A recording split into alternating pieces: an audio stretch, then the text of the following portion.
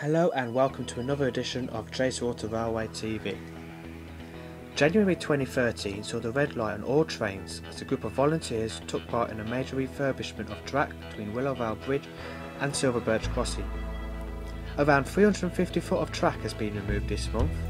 The track bed was then treated and levelled, ready for a relay of new concrete sleepers and its rail. In other news, our P.Way Steam Crane numbered DE330274 and built for British Railways in 1945 has had a little bit of TLC over the past few months, and it's hoped that it could be ready for our March Gala. Details of its progress can be found on the Facebook page. And finally, don't forget some of our exciting events for 2013 for some great family days out. All details can be found on our website. And March sees a treat for railway enthusiasts with the early arrival of our ever popular Industrial Gala.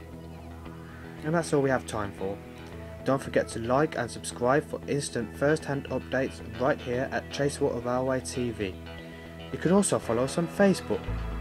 All links can be found in the description.